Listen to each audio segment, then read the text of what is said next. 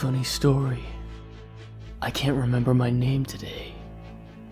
18 months ago, I was Jason Wright, running guns through Laotian minefields.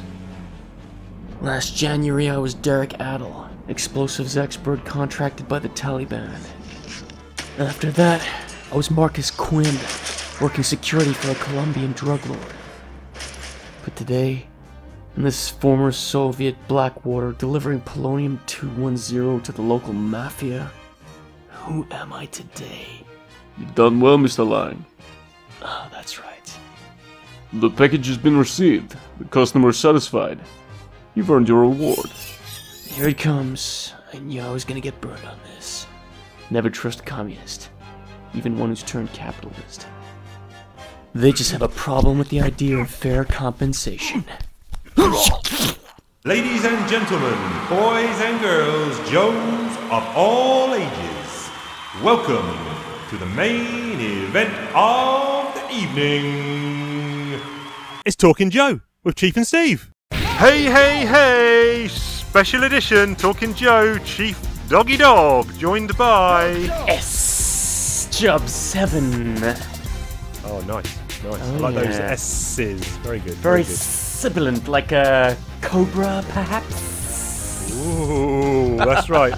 Listen, he's nailed it there. This is Chief Doggy Dog, Chiefy Two Shoes, the Chieftain Tank, and all those other things, along with S Job 7, Stephen Jubber himself of GI Joburg, and of course Talking Joe. Now, what we're doing here, if you're not familiar, the Talking Joe podcast is a podcast primarily around discussion of GI Joe comic books, and in the main it is a reread, a discussion, a review if you will, of A Real American Hero. So we started way back in November 2018 with Real American Hero issue 1, did the whole of the Marvel run, transferred, segued over into the IDW run with issue 155.5, and we have just concluded a few weeks ago issue 200, so by the time this comes out we'll be well into the 200s now of the Real American Hero series from IDW.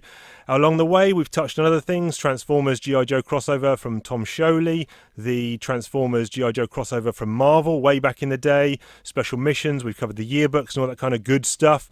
Along the way there have been a couple of co-hosts. I like to say I break and replace, so started out with the Chief and co-host Ben. Unfortunately he had to part ways. Then Diagnostic 80, which many of you will be familiar with. Diagnostic, Chris McLeod, fantastic, running the Full Force podcast. He jumped on due to work commitments. He had to jump off, and I found this straggler, who you know from GI Joburg, Steve, and fortunately he jumped on to do most. I just turn up and speak into the mic. He does all the fancy bells and whistles stuff, but I think that's who we are and what we're doing. Is that right, S-Jubs? Have I got it correct there? Yes, sir. Nailed it to the wall, Chief.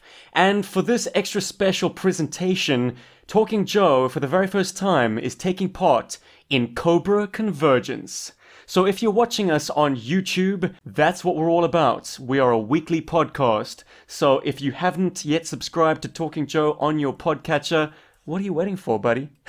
Yeah, do it. Check us out. We're on all the socials, Talking_Joe on the Twitter, Talking Joe Comics on Instagram. Hit us an email, talkingjoecomics@gmail.com. Enough of all that good stuff. Like S-Jubs said, we're on Cobra Convergence. What are we actually doing for this special episode, S-Jubs? There was a very special project created by a pair of guys called Mike Costa and Christos Gage, with art by Antonio Fuso, and it was called GI Joe Cobra. What a perfect comic series to discuss in Cobra Convergence, and something that is a complete break from the norm of G.I. Joe and Real American Hero. We'll be covering issues 1 to 4 of this Cobra miniseries. The first issue was March 2009, so we're, 11 years on. Special bonus content. I think we should actually have a quick discussion about issue 0. Yes, please. Now, this is a primer, because back in the day, IDW, when they acquired the license to G.I. Joe, as well as carrying on the Real American Hero story from the original numbering, although they started with issue 155.5, they also set up their own continuity, telling Joe stories outside of what people were used to. And they had a primer issue 0, and it had 5 pages of story for their main G.I. Joe book, which was going to launch, the G.I. Joe Origins book, which lasted 20-some issues, giving background on characters, reinvented backgrounds, origins for characters, and then this Cobra series about what we're going to talk about now. And it was a really good book that kind of set viewers and readers up. And let's dig in and see what these 5-issue kind of primer pages did for this Cobra series. What is particularly striking to me is that I don't think they name drop it as Chuckles until the very last page. Yeah. And it has you guessing, who the heck is this guy? It's a GI Joe book like no other.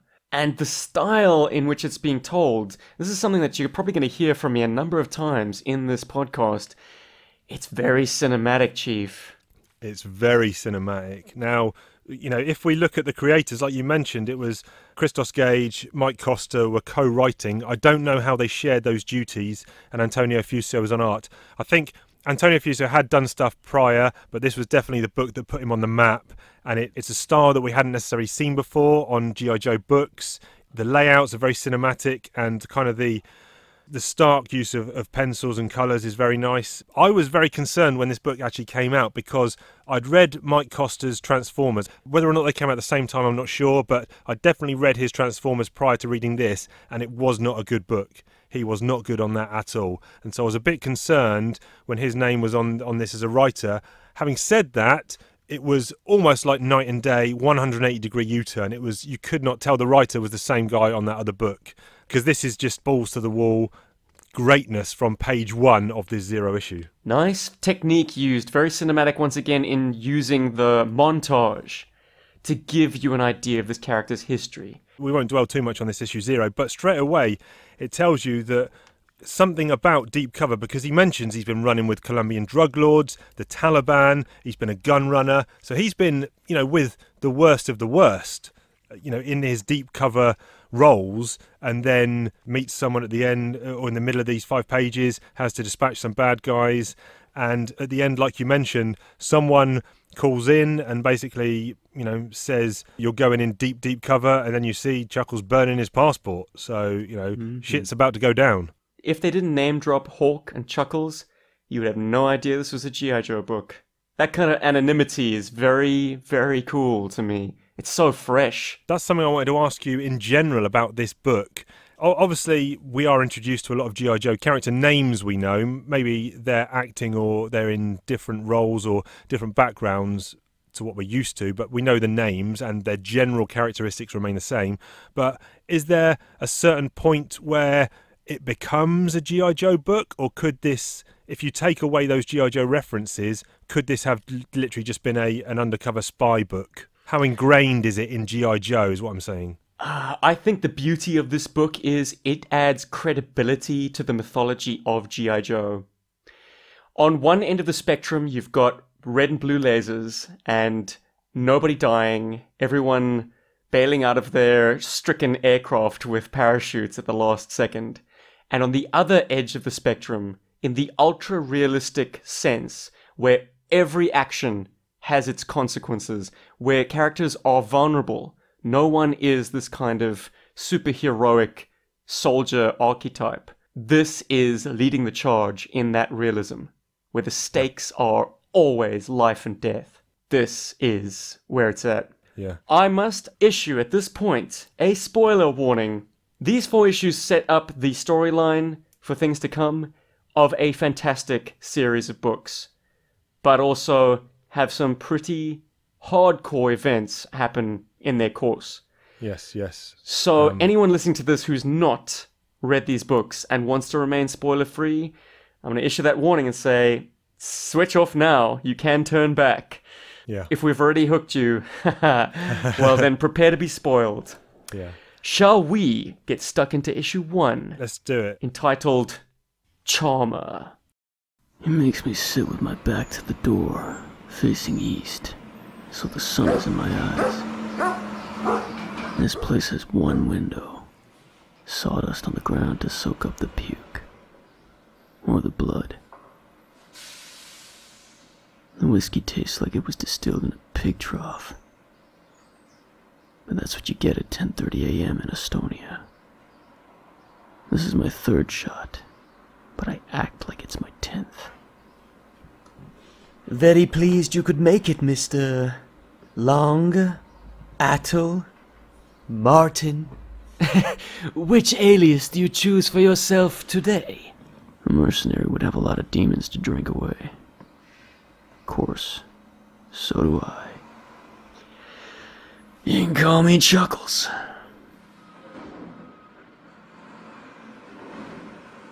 Straight up in front and centre, we see Chuckles. He's, in a bar, and I like the fact that he's kind of gone Sherlock Holmes straight away on this bad guy that he's conversing with, because he's thinking, okay, he's smoking French cigarettes, his teeth are capped, those break-easy, so he's sussing the guy out, he's talking about his wrist and the accent, so he's already in spy mode and just Sherlock Holmesing the whole situation, which is really cool. Yeah, man, such layered writing. It does read like a film storyboard. We've got exterior establishing shot, then a push-in interior, close-ups of hands, close-ups of weapons, close-ups of faces, and then a big reveal. The only thing that doesn't make this perfect for one-to-one translation to the screen is the heavy reliance on narration to fill in the story. Yes. That, as you would agree, film is a show-don't-tell medium. The narration in this book is really the heart and soul of the storytelling. We love the insight into Chuckles' mind. And it's, as you say, he's sleuthing it out. He's also got a kind of a funny banter, and one that also shows a great deal of sensitivity and vulnerability. This is a truly three-dimensional character, and we're already getting to see that within these first few pages. Like you said, the book is multi-layered. The character himself becomes multi-layered. He goes on a journey, he goes on a very defined character arc, which doesn't actually conclude at the end of this series. Like you said, it builds into further books, and although this miniseries can, hang by itself, there's definitely, when it ends, you're like, oh man, I now need to get the next chapter to find out where this actually ultimately goes. But yeah, this first issue is a great setup issue. I like to think of it as economic storytelling, because they're giving you a lot of information in not too many story pages. So immediately you see members of the Joe team, they kind of bust in on this conversation in this bar, and Chuckles has to make a decision. We find out later on, but the gun that he's firing has got blanks, and where he seems to the bad guys to be shooting GI Joes, they've got blood bags and he's shooting blanks, etc. But he has to make it look realistic so he can get onside and maintain his deep cover. We don't see much of the Joes, but what we do see has got a wonderful sense that these guys are the best of the best of the best. Chuckles himself is caught saying they're already inside so fast and smooth, like water running over a floodplain.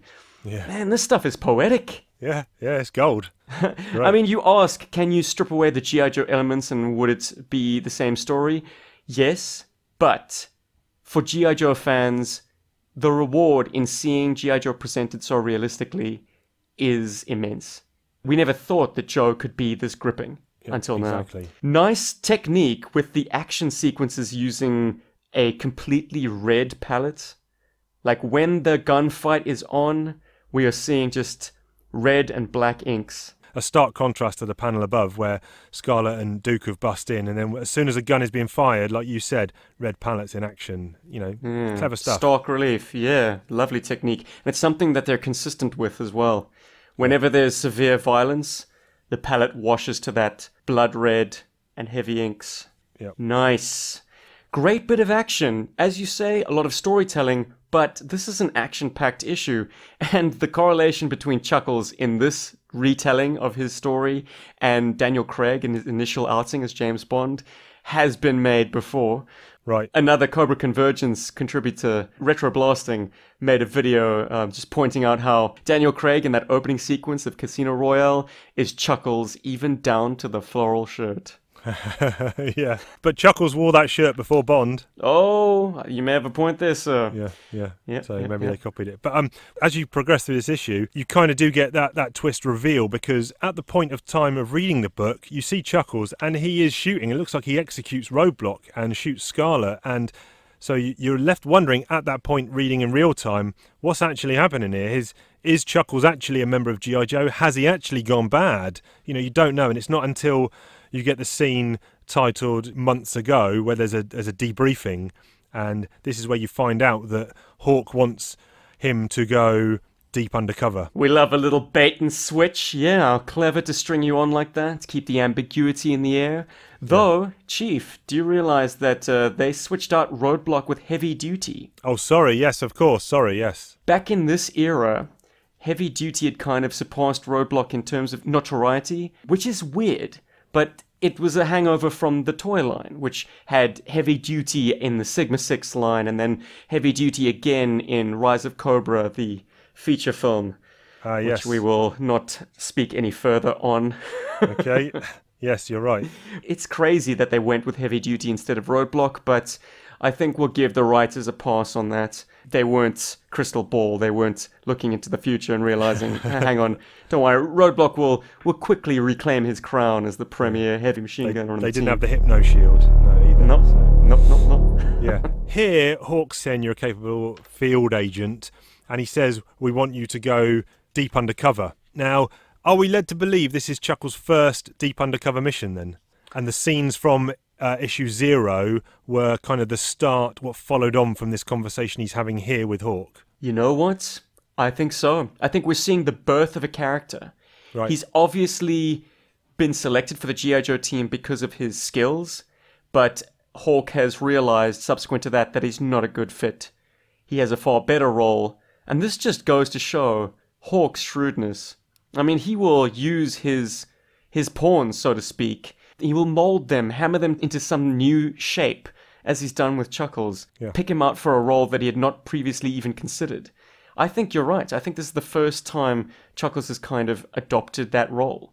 And Hawk kind of explains it in that if he didn't make Chuckles do this kind of mercenary work, Chuckles would have gone into it sooner or later anyway. Yeah, exactly. He read this man's character and he was like, he is not a team player. You know, there's another character introduced here. I know you're a big fan of her in general and in the ARA stuff, but Jinx pops up. Are you pleased with the way she's kind of introduced in this first issue? What is it with strong females immediately putting the smackdown on their subordinate male companions? Lady J did it to Flint. Agent Carter did it to that poor mouthy recruit in Captain America, the First Avenger. And Jinx certainly did not disappoint in this issue. Yeah, man. Jinx's portrayal is fantastic. She's not a red pajama wearing ninja who overly monologues while dispatching enemy robots with katanas. She is smart, savvy, seductive as all hell. But at the same time, she's got an agenda and she will push it, even to the detriment of Chuckles. And we get, this is what I was talking about earlier about this economy of storytelling, because just after on the page where she's kicked Chuckles, we get 1.5 pages of information that pretty much covers a large time span, you'd think, but it just tells you everything. You know, you see them on mission in flashback sequences, and Chuckles gives one paragraph about Jinx, that she's, 7 years combat experience, all this martial arts, and she's a field medic. So cool, we've got 2 panels to show her skills. And then they kind of 4 panels of Chuckles just being in different scenarios around the world in deep cover. And the last one silhouetted with him and Jinx, his only weakness, seemingly forming some kind of sexual relationship. And just that 1.5 pages is able to do so much in progressing the story. You know how it is, Chief. Time moves faster in a montage. Ooh, it takes a montage. But here we see that Chuckles has a weakness at this stage for Jinx. We close out on the big reveal. Yes, this is indeed living up to its title of GI Joe Cobra. That symbol, perfection. We should also mention here, as I flick the page to issue 2, the covers. I've got the Howard Chaykin covers, comic book legend. I know Antonio Fuso did the B covers, but I've got the Howard Chaykin ones. I actually got him to sign all these covers at a convention in London. He draws a great... I'm just looking at cover 1 now, and cover 2 with the... You think it might be Jinx, but then it's not, because you can see the little Cobra tattoo at the top of her breasts. And Chuckles is with another female who we'll discuss in this issue. It's the first time I've noticed a kind of a twin tower in the background. Ah, yes, yeah. A little bit of foreshadowing on that cover, isn't it? Whereabouts are they? Because at the start of issue 2, it actually says it just says the Balkan states. The events of the cover of issue 2 are moving forward to the Dubai sequences. Right, we'll okay, yes. Yep, this is that female's apartment overlooking the buildings that this shady Cobra organization seems to be doing their misdeeds in. This is another question I'm going to have for you.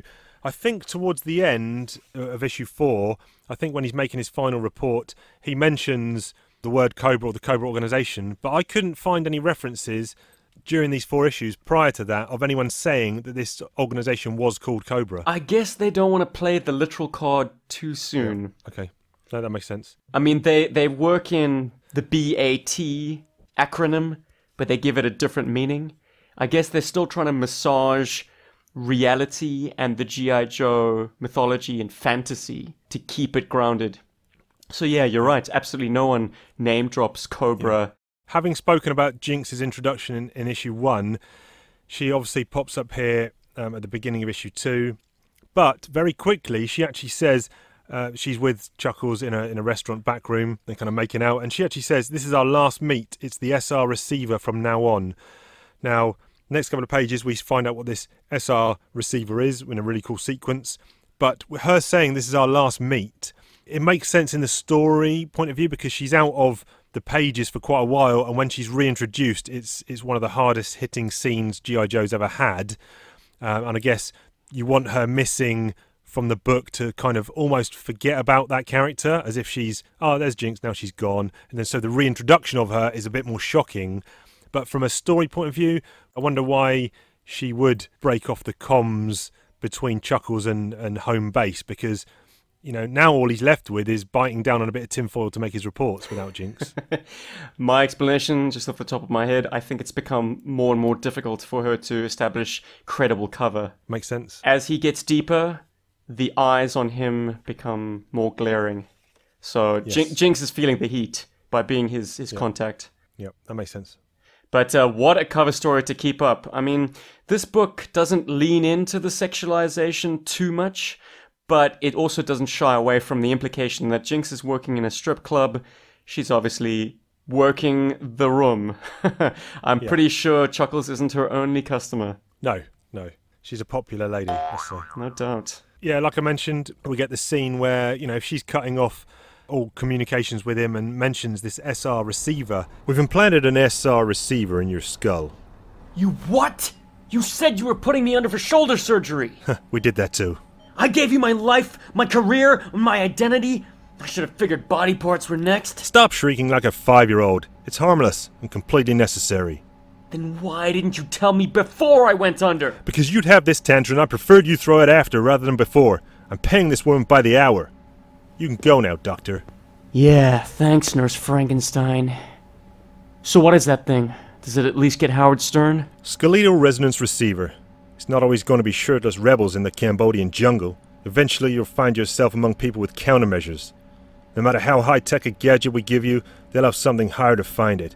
So the only option is to go to the other end of the spectrum.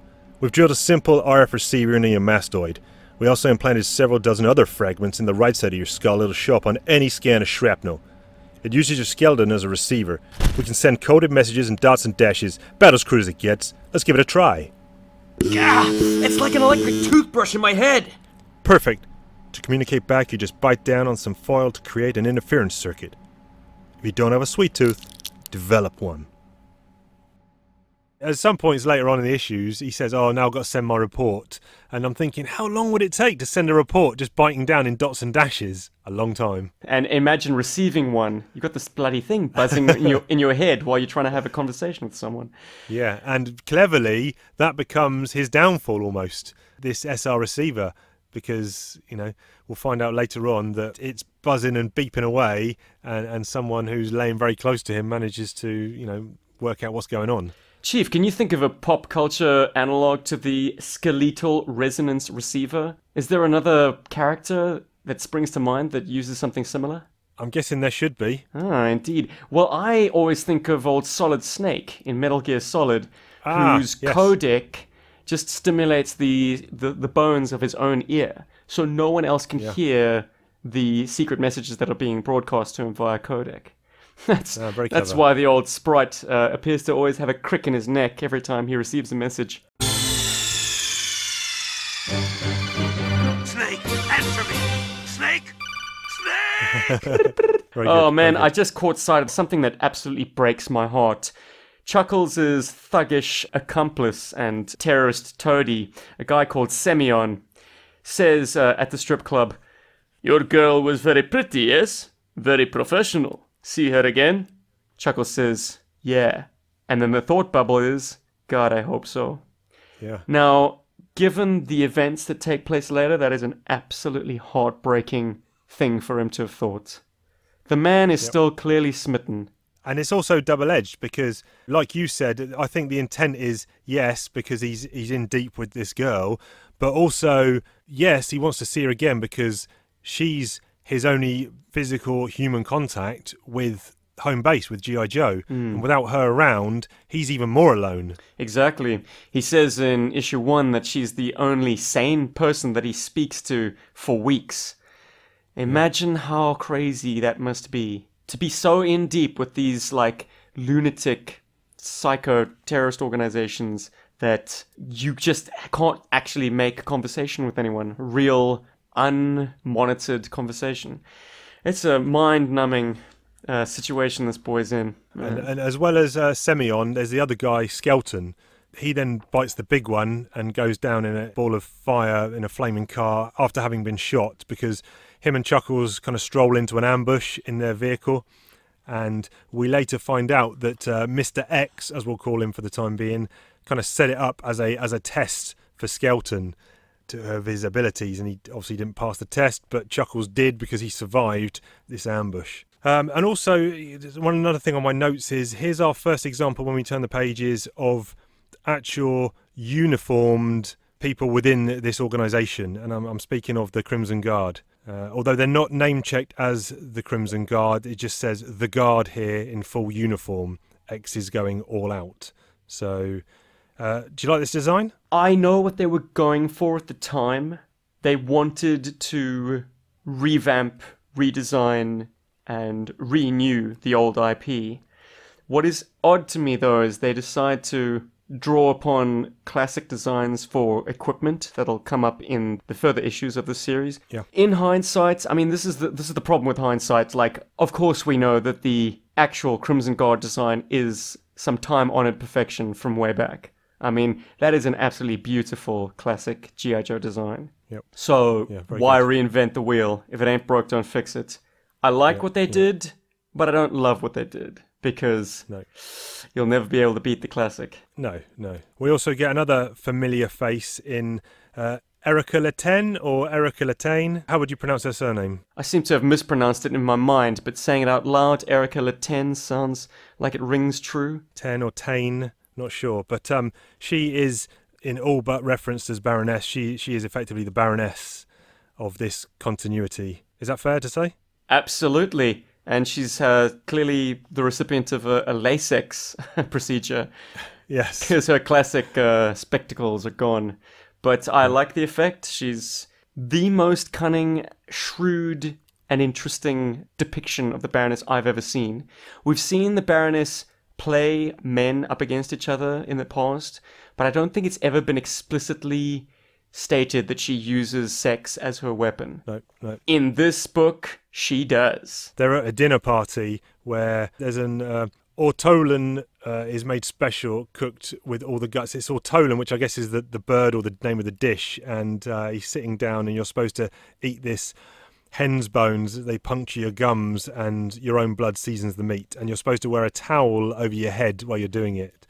It's all very secret society kind of stuff. I like it.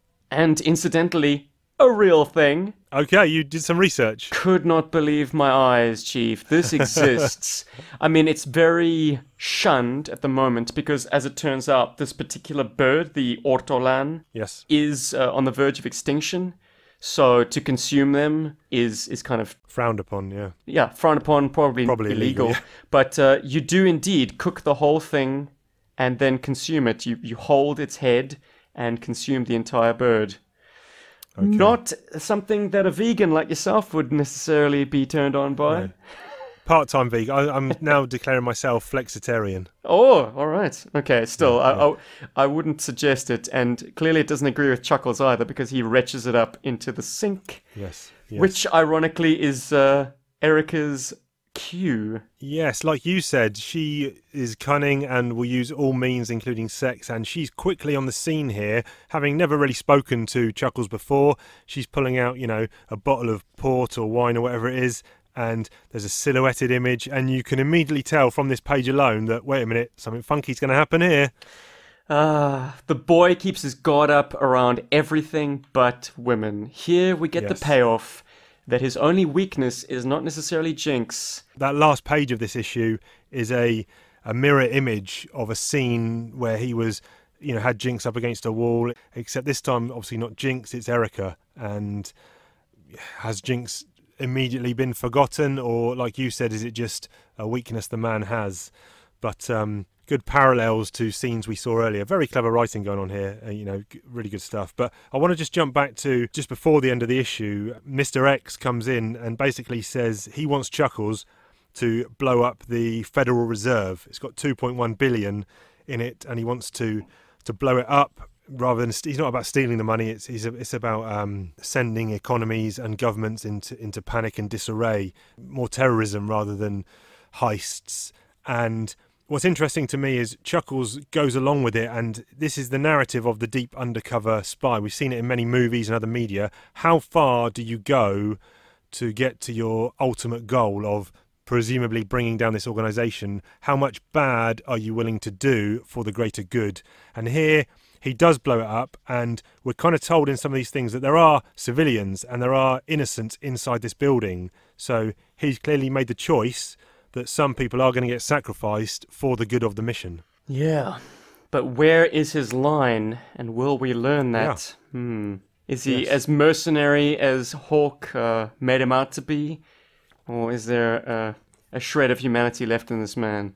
Still early days. This is only issue 2. Still early days. Yeah, and I think we're about to head into the Empire Strikes Back territory, buddy. So we open up with Chuckles in bed with Erica Latane. They're together now, and it's easy to forget that Jinx, she's not name referenced. It's easy to forget that she was just a fling he had, even though we think there was potentially more there. But she's a thing of the past in the process of reading these first few pages of the issue, and Chuckles is now getting deeper into the organisation. But here's a good bit on page 2 to see his moral compass, because he says here, the next day we got a lead on a shipment of small arms passing through on its way out of Russia. So we made a deal, double-crossed some people, and I blew up a train. I go down to assist the recovery team so I don't have to take part in the executions. So he knows that people are going to be executed, but he doesn't want he doesn't want to actually do the executing. So he obviously does have a moral compass in that he physically doesn't want to do that, but later on in the issue, maybe he's going to have to pull the trigger himself. A little bit of insight into his humanity. The man has trouble sleeping. Yeah. And the only thing that calms his mind is the presence of a lover.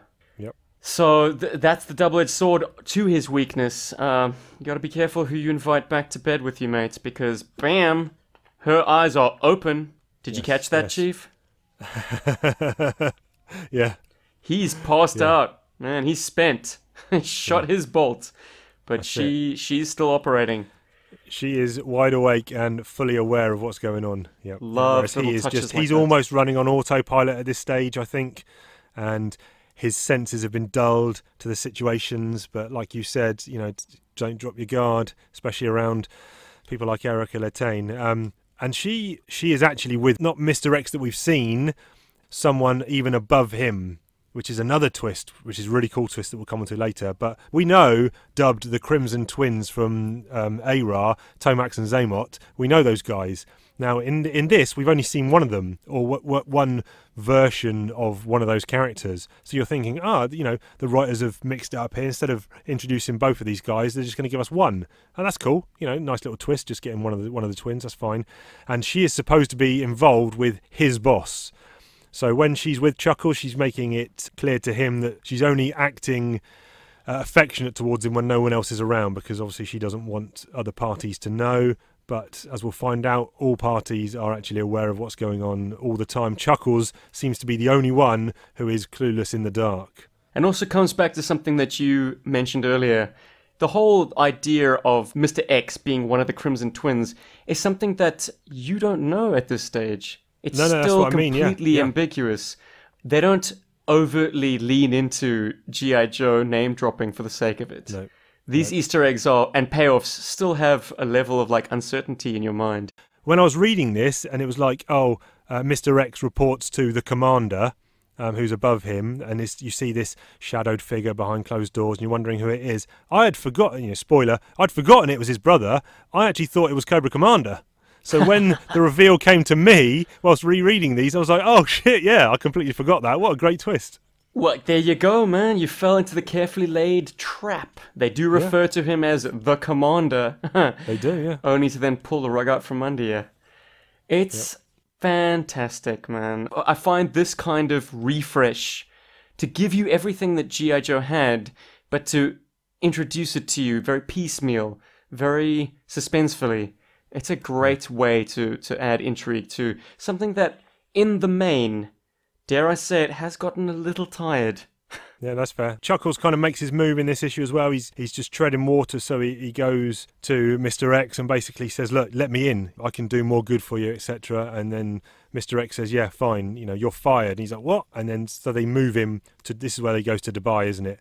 They move him to the central ops to get him more involved in some of the inner workings of the organisation. Chief, double splash, mini poster. What are your thoughts, buddy?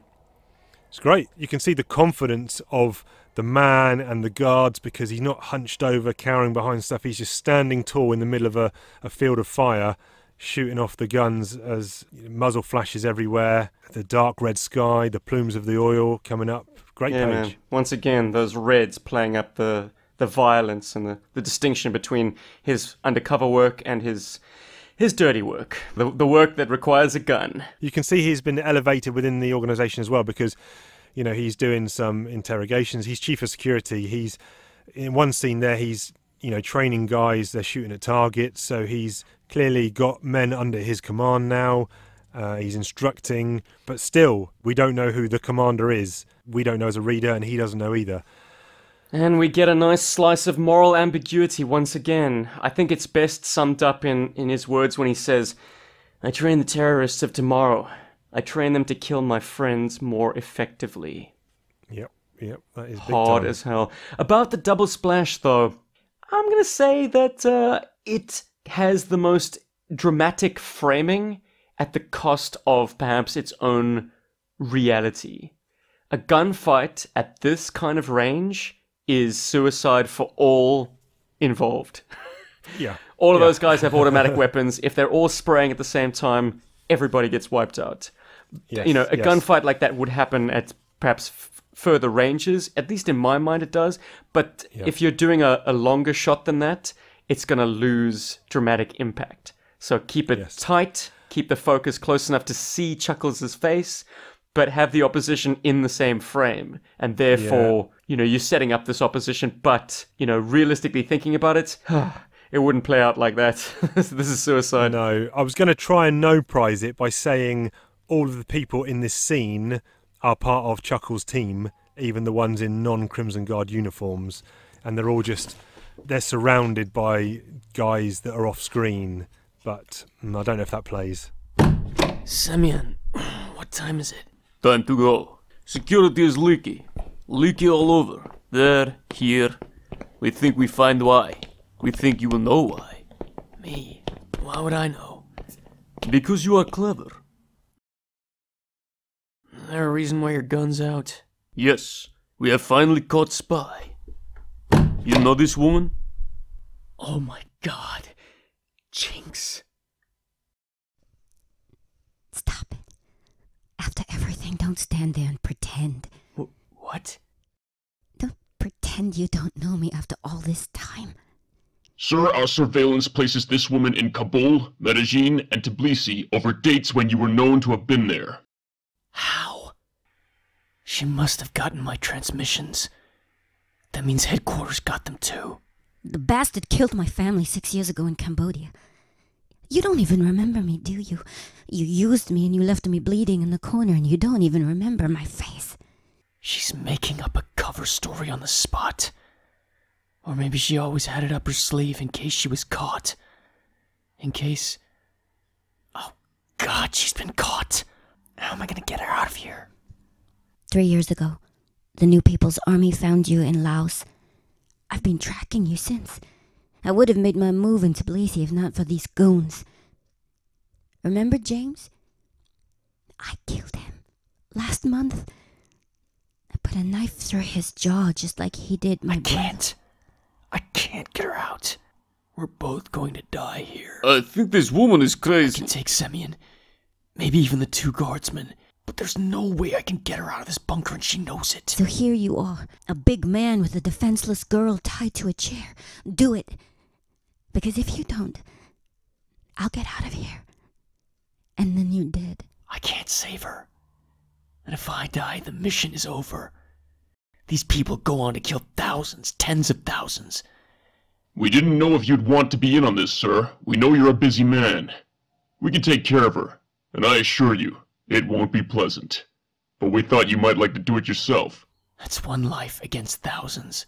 Against bringing all these people down. One soldier's life. Did you hear me? If I leave here, you're dead. So go ahead and do it, you coward! She got my transmissions. She knows something big is coming. She's a soldier. And the mission is everything. Do it! Chuckles is woken in the middle of the night by Semyon. He's talking about security being leaky.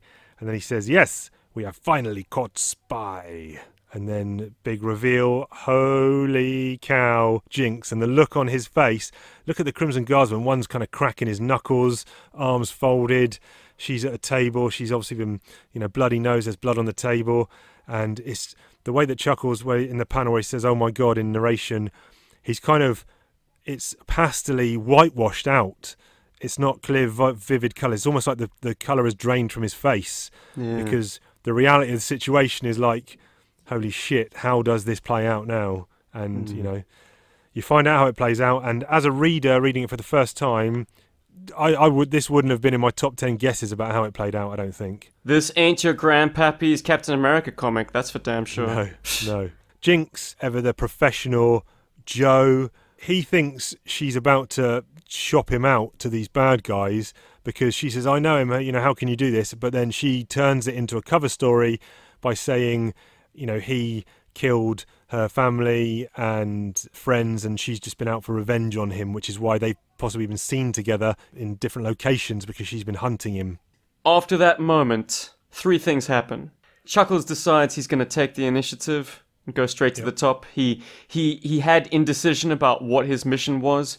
Well, that moment has crystallized it. Another thing, he ain't cracking jokes anymore. And the third thing, all of his thought boxes are now in black. Yeah, that's the man is consumed by the darkness. Absolutely. He's a broken man. He's come to a point in the mission which, on a deep cover operative, you've got to be thinking about, okay, fine, at some point, how do I extract myself from the mission? And then what happens if I'm on the mission and it goes bad and this situation occurs? One of my colleagues is captured. What is the exfil here? How do we get out of it? Either one of them breaks and spills the beans, and in which case they're both dead, or how do they get out of it with... He actually posits that, doesn't he? He says, listen, can I take the gut? Can I... He's thinking about trying to save them both and just blowing off the whole deep cover. Can he take all 3 of these? Jinx has got her hands manacled, tied behind her back. Can he take out Semyon and 2 guards? No is the answer. So that's not an option. They'd both be dead, or they'd both be captured and both be tortured, which would result in both their deaths and the end of the GI Joe deep cover operation. Or does one of them get out alive? And there's only one of them that can possibly get out of this situation alive, and unfortunately it is him. Mm-hmm. So he pulls the trigger and kills her, executes her. He rationalizes it down to 3 things. That she knows there's something big coming, she's a soldier, and the mission is everything. Blam. Yep. Now, Chief, I fail to think of a single moment in GI Joe or in comic book reading at all where there's been a moment as impactful as this. It's gut-wrenching stuff. Yeah, and this is such clever storytelling. So like we've said, like you mentioned previously, it's not a war comic story because, you know, a realistic one, because if it was, people would be dying left, right and centre. Obviously, deaths have been introduced to GI Joe Real American Hero sporadically across the way to kind of add a semblance of realism. But at its roots, you've still got silly vehicles. You've still got silly outfits. You know, you've still got a guy in a blue suit with a rag on his head. I mean, come on, it's not a realistic comic. No one's ever going to mistake it for that. But here, cleverly, they're able to kind of show some deaths, a lot of them off panel. But here, they managed to input a moment of such graphic realism and just gut-wrenching drama that it's such a clever line to breach the world of comic books and horrible stark reality together. It's really clever. Killing a teammate and a lover, execution style. Doesn't get harder than that. So let's talk about toys. Oh. Okay, so regular listeners will know that Talking Joe evolved from just talking about comics to a multifaceted segment-based magazine-style show, if you will. There's probably about 5 or 6 different segments, Chief singing silly jingles, and one of those segments is Steve talks about toys. And what toys do you want to... Yeah, this is a good time to break up the heavy anxiety and mournfulness I'm feeling right now after that Jinx thing. So what toys have you got to talk about this time? The Crimson Guard Commanders, codenames Tomax and Zaymot. Yeah, boy. File name, classified. Birthplace, island in the Mediterranean. Specialty, infiltration, espionage, sabotage, propaganda, and corporate law. Spell the name Tomax in capitals and hold it up to a mirror. It reads Zaymot. The same holds true for the actual brothers. Each is the mirror image of the other except for a scar on Zaymot's face. Both twins served with the Foreign Legion Paras in Algeria before the officers' putsch. They honed their mercenary skills in the bush wars of Africa and South America. They were too smart to be soldiers forever, went to Zurich and became bankers. They quickly found the ins and outs of international finance to be too haphazard for their tastes. They preferred a situation they could control. Cobra was willing to give them access to that control. Now they command legions, but their legions wear three-piece suits and fight their battles in executive boardrooms. These are the most fearsome of the Cobra adversaries. They don't fight with steel and claw, backed with muscle and honest sweat. They chase you with paper, wound you with your own laws, and kill you with the money you loaned them. If you were writing a grounded, realistic, gritty G.I. Joe story, these are probably your logical choice when it comes to a main adversary, because these are the Cobra financiers.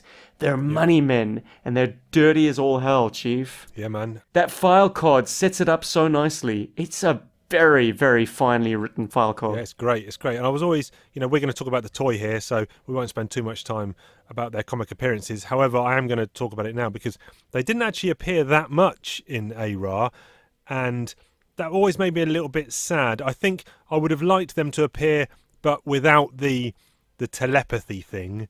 You know, when Flint punches one, the other one feels it, because how does that work in reality? Whenever either of them does anything, the other one feels it.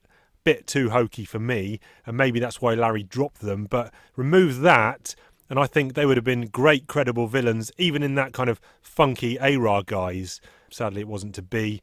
But here, like you said, they make great, suited villains doing what the file card says they do. Figure-wise, when did these bad boys come out? The year was 1985. It was Series 4 of G.I. Joe, and Tomax and Zaymot were initially going to be just one character. But I think it was Ron Rudat who decided, let's split them up, let's make duplicates. Okay. But interestingly enough, and this is where you really see a sign of the times, in creating duplicate figures, they reversed all their features. So what you're seeing are two figures that look the same, but required two completely different sets of tooling to create them. these are completely different molds. And they were packaged side by side with mirror cardboard inserts on either side of the figures to give a kind of an almost like infinity mirror illusion. It was an interesting look. I do recall at the time parents being rather concerned that they were being made to pay essentially twice as much for figures that looked exactly the same. But I managed to slip this one past my folks. Fantastic figures, very, very intricately designed, very ornate figures, but some have gone on to criticize that they look a little bit circus freakish, which kind of plays into the fact that, at least in animation, they had acrobatic skills. Right. And even in the comic book, their initial introduction was in the Arbco Brothers circus. Yeah, of course. And no mention of this shared telepathy. I'm not going to call it telepathy, it's kind of not, but that kind of thing. No mention of that on the file card? No, but once again, I think that was an element that was somewhere in perhaps Larry's initial notes on the Crimson Guard commanders. Of course, this is perhaps something that he drew from a novel called The Corsican Twins. Was that by Alexandre Dumas? I think so. I'm going to say yes. Did these get many new versions of these characters as action figures? Perhaps not as many as you might think, given their importance to particularly the Cobra organization and the mythology. There have only been, I'd say, 8 versions, official Hasbro versions. Yep. Some of them being exclusives, some of them being suited versions, which is nice to see. Yeah. Because, you know, in the cartoon series, it seemed like Tomax and Zaymot were equal parts seen in their suits as they were in their Crimson Guard commanders' uniforms. And in the comics, we don't actually see them doing much Crimson Guard commanding. We kind of just see them, you know, on their own or squabbling with other members of the higher Cobra Command. Well, isn't it great that GI Joe Cobra serves to put that right? Sure is. Because it is evident in issue number 4 that they are indeed calling the shots in the Crimson Guard. Yeah. So let's jump back to the comic then. Issue number 4 entitled Eyes. Yes. Where do you want these, sir? This is who they have me working with now. As head of special projects. Bay 12. Max something or other. Can't be older than 24. Whiz kid poached from Caltech. From Semyon to Doogie Howser. His dad is some sort of Eurotrash money man. I'm sure that's a big part of why he's here. He's a good kid, really. Too bad he has to die with all the rest of them. So, like you mentioned, and again, this is what you do on Talking Joe all the time. You pull out these little nuggets that slip by me, and I hadn't, until you mentioned it when we were talking about the previous issue, the back end of 3, I hadn't noticed that all of his narration boxes changed to black. And now I'm flicking through, and yes, they are. And this is signalling the changing of the man, Chuckles. You know, this is, he's now where we thought he was coasting and running on empty. He now has a singular vision, and he's almost re-energized, having dispatched his former lover. Now his one goal is bringing these turkeys down, and straight from the off, he's got C4 in his hands, and he's reprogramming. Nice to see the BATs. Here they're called Battalion Automation Tactics. Arose by any other name, right? Yeah. Also nice to see that they don't work, because, you know, it's easy in ARA to, let's make these bats. Oh, look, they're these indestructible automated killing machines. But here, literally after one page, they're deemed to be non-serviceable. They don't work, and it's nice to bring something over from another continuity and not just replace it and it's a fix-all. It's just, we've got these things, but they're crap, they don't work. Well, would you believe it's canonical to their file card that they have difficulty discerning friend from foe? Oh, nice. Yeah. It's, once again, a wonderful nugget that the writers have in GI Joe Cobra, that the bats are extremely unsophisticated AI. In fact, they're deployed into areas not safe for regular Cobra troops, basically as a kind of a sapper tactic. You know, you don't want to mix them in with regular troops because they might conduct friendly fire. So they're kind of used to evacuate an area more than to walk alongside. Yeah. Do you like the Easter egg being the Cobra Hiss tank? 215. Yeah. So they've decided to lean into a classic design there. And I suppose if you're going to do it with one design and you're not going to do the Crimson Guard, well, it's got to be the Hiss. There is nothing in this world quite like it.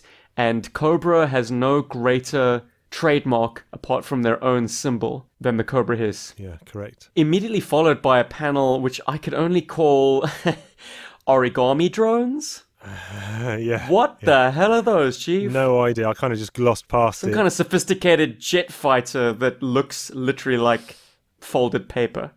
Yes, yeah. We do get a sense of scale of this organisation, though, because previously we'd only seen guards in their 1s and 2s and like upper management and hadn't really seen vehicles. But this page, like you said, it shows the Hiss tank, these origami vehicles.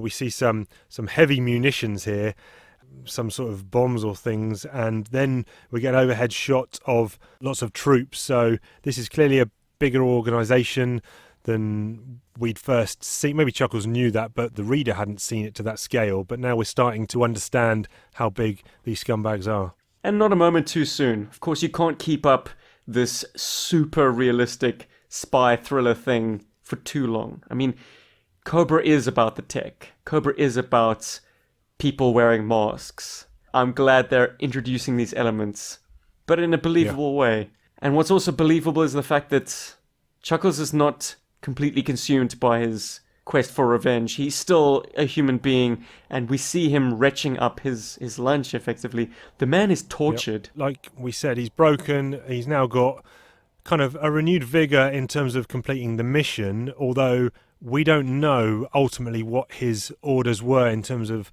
what he was supposed to do and when was he supposed to extract, when had he got enough information to get out. He probably wasn't supposed to be the one to bring the organisation down physically with C4 and explosives. I'm 100% sure of that. You know, he was supposed to come out with intel, more planning, and then they work around what they're going to do. But he's taken it upon himself due to, you know, no doubt the Jinx situation that this is now his baby to deal with personally. Something that is not playing into his human emotions is obviously the fact that his relations with Erica have kind of become very cold, very detached. Yes. I guess, how could he fall into the arms of this other woman, knowing the blood that's still on his hands with Jinx? Yeah. And from that page onwards, Chief, the pulse-pounding stuff happens for me. Even on the reread, when I took down some notes for this chat, this stuff got me going, man. I'm like, the righteous vengeance is about to come. This man is on a suicide mission. He doesn't care about his own life. He doesn't care about the mission. Now it's personal. Now it's time. Yeah. Ultimately, he wants to know who the commander is, doesn't he? Yeah. Before taking everyone down. So he's chucked Semyon through a window. He's got Mr. X, gun to the head, marching him up to the top floor of the building to find out who's there. Erica's there. And then, you know, the big reveal, sitting in the chair as he turns around. Wait a minute, that face looks familiar. Same face, brother. Damn. That's it. And I love that twist when they mention that it could have been either or one of them in any of the meetings that Chuckles has had over the past X amount of time. X, no pun intended. But, you know, he could have been meeting Zaymot on one day and the next day he could have been meeting Tomax, but none the wiser. Of course, they are completely indistinguishable from one another, slipping into each other's roles. Until one of them gets a scar. Yes. To match the action figure, yeah. Chief, do you have any idea how to tell Tomax and Zaymot apart? Which one do you think is the scarred twin? In the ARA? In any continuity, which twin bears the scar? I'm going to say it is Zaymot. Very good. Yeah, man. Okay. Although, me and Ben always used to call him Examot. So did I. Yeah. Me and my buddies too. Anyone listening to this wanting a shorthand? And I'm going to credit Form BX257 also on YouTube with this fine little bit of word association. X marks the spot. Ah, nice. The marked twin is Zaymot. I didn't actually know that. That was a guess. Well, now you'll never forget it, Chief. Hey! It wasn't a guess because I know he's just turned around in the chair and said his name's Tomax, and I know the guy that Chuckles had, gun to the head, must have been Examot there. Examot, must have been Zaymot. And obviously, he's the one who Chuckles shoots a blank in his face, which then creates the scar. So I didn't know if that was mirrored across to the ARAR as well. The sneaky Erica, she replaced all his live ammunition with blanks. But let me tell you, pal, a blank will still put out a gout of flame and discharge and gas that will do a nasty number to someone's cheek if you're pulling it at point blank range. And the reason she had replaced all of his bullets with blanks is because they know that he is a GI Joe agent, and they've known for quite some time. And this is where we get the reveal. And they say, "We know you work for GI Joe. We've known for months.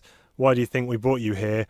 Erica, she noticed your sternum vibrating in code the first night she spent with you. Told us immediately, of course.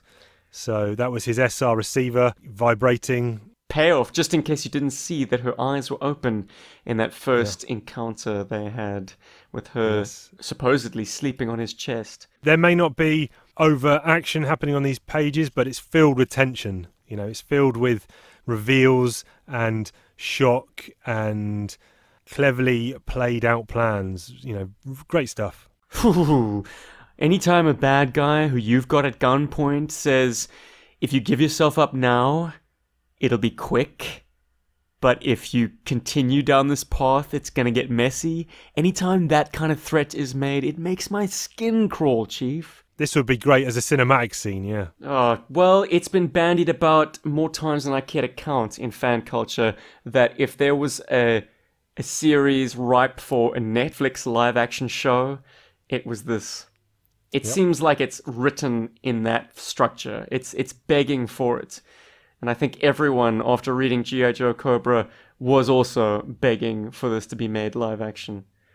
It's gripping stuff, and it might even net whole new audiences to the GI Joe mythology. Yeah. And these bad guys, this Zaymot and Tomax, they're not panicking. They know he's GI Joe. Where does he go from here? I mean, he's just losing by the second here. He's lost his former lover by his own hand. The Dubai Cobra facilities are in ruins, and bats are laying waste to Tomax and Zaymot's headquarters. Tomax and Zaymot, with Erica in tow, escape to the chopper. Semyon gets his comeuppance, a nice bullet to the head at close range. Yep. What I'm interested to know is, Chuckles has an encounter on the staircase. Who is the girl in the black shirt? Yeah. She's quite prominent in that panel, but not name-checked, not referenced, and not seen again. But, yeah, interesting. Is it Jinx? Is he saying goodbye to her finally? This quest for revenge was posited as his way of saying goodbye to her. Yes. They've got away. We've got the reveal about who the head snake, as it were, these brothers. Erica's in tow, like you said. He's managed to blow up this facility, but he couldn't sneak C4 into certain sections. But that's why he's got the bats to come in and take down this building. But they've escaped. Has he done enough? No, he's not done enough, because he even says that on the final page. You know, I will find them if it's the last thing I do, and it will be. And that's quite chilling as well. So he's saying basically he's going to find them, and then his life is done. That's satisfaction enough. And then if he dies in the cause of bringing them down, he's happy with that. Yep. Wow. Sacrifice play. Man, it is on. And if you don't want to carry on reading more of this after having read that, there's something wrong with you. And you are not a GI Joe fan. Now, if you do want to go on and read it, the next timeline issue, I think, is GI Joe Cobra Special. And it's just a one-off special from September 2009. And this is an interesting one. We're not covering it now, obviously, but this is an interesting one because I think it's an issue which is told in reverse. So you get half of the issue is told from Zaymot's point of view, and then half of the issue is told from Tomax's point of view. So go and check that out. That is the GI Joe Cobra Special. Oh, so Chief, I'm pumped, baby. I think I'm going to do that right now. Yeah, man. How do you want to go about giving this a Yojo Coleridge? What are you giving it out of 10, sir? Oh, Chief, I'd be remiss if I didn't give it a 10 out of 10. It is so fresh, so unique, and yet still has a GI Joe flavor to it. This is perhaps the definitive Chuckles story. In fact, I'm not even gonna put any doubt in anyone's mind. I regard this as the ultimate representation of Chuckles, and I'm not alone. So to give it anything less than 10, I think, would be an insult to a story that defined a character and a story that really just shows us that G.I. Joe has the most infinite depth of stories to be told. This goes on and on and on. And if it seems like G.I. Joe stories have been stagnating, well, I urge you to read this and try and make that argument. Yep, agree. I'm looking at my master list, and I think I've only given out 4 10s for all G.I. Joe stories. And quickly looking, they are the Cobra Island shenanigans from the back end of the 40s, issue 34, which is the Ace versus Wild Weasel, issues 26 and 27, Origin of Snake Eyes, and issues 42 and 43, Ties That Bind. They all got 10s. I'm giving this a 10, which for me currently makes it an all-time top 5 G.I. Joe story that I've ever read. So there you go. Before we go, just going to throw some quick shout-outs. Guys, this episode of Talking Joe has formed part of Cobra Convergence V. If you have no idea what Cobra Convergence is, well, it's a collaborative event taking place in August. Someone is putting out some new G.I. Joe content every single day, and it's a great way of perhaps finding out the depth of content, fan content that exists out here on the interwebs. Yesterday was Scorched Earth Creations, and tomorrow you're going to be treated to Merry Mercenary Cosplay. Links to their content will be in the description, either in your podcatcher or in the YouTube video description, so just scroll down and take a look. Brilliant. Really loving Cobra Convergence right now. First time Talking Joe's been on it, so great stuff. Good place for lots of content providers and creators to get together and show off the wares. So Chief, we're in good company, bro. Yeah, we're here with GI Joburg in the full force. That's it. You know it, baby. You know it. You know it. All ex-alums and a current alum of Talking Joe co-hostdom. Don't know if that's a word or not. But we thank you for tuning in and listening to this special Talking Joe episode as part of Cobra Convergence. Hopefully you'll join us on the regular channels. But with all that said and done, we will catch you down the road. We've been Talking Joe. And we're all out of Joes. Yo, Joe! Go!